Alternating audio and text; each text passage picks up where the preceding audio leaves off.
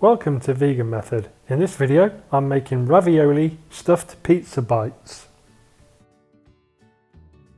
So the first thing we need to do is get the pizza base made and let that prove. So what we need for that is 2.5 cups of flour.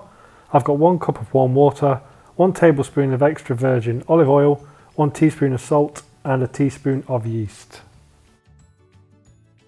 First we mix together the dry ingredients and then we're going to add the water and the olive oil, and then I'm going to mix it in and make the pizza base, and then I'm going to leave that on the side for 1 hour before getting my other ingredients ready to make these ravioli pizza bites.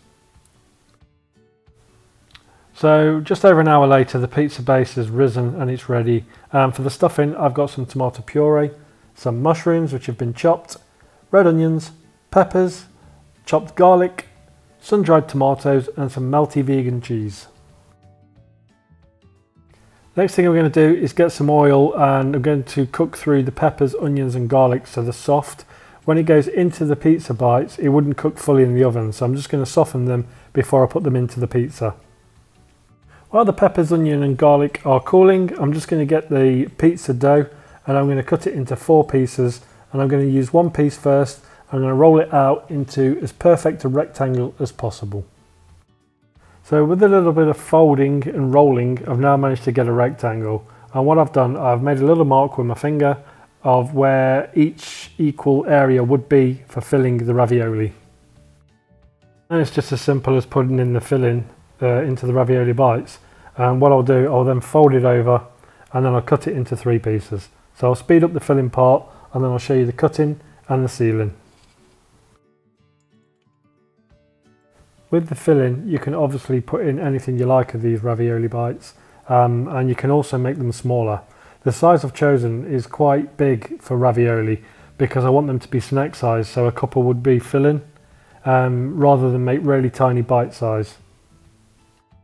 So now I've folded the pizza base, I'm just going to cut it into thirds and I'm going to use a fork to seal the edges. This will also make it look like ravioli.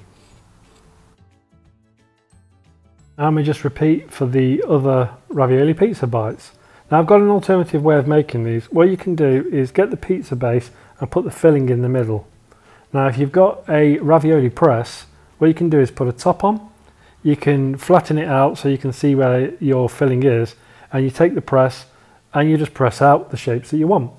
Now I don't have a square ravioli press, I've got a heart-shaped one. So what I did, I made some heart-shaped ravioli bites, also with the same ingredients and the same filling. The final thing to do before popping them into the oven is to add some tomato puree to the top of the pizza bites and then sprinkle some of the melted cheese on top. When this comes out of the oven, the puree and the cheese will have melted together, and what you'll do is get a little bit of a crispy topping. It's perfect.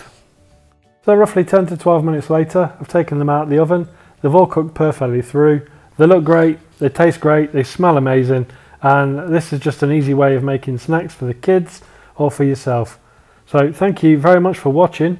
Please feel free to like, subscribe or leave your comments below.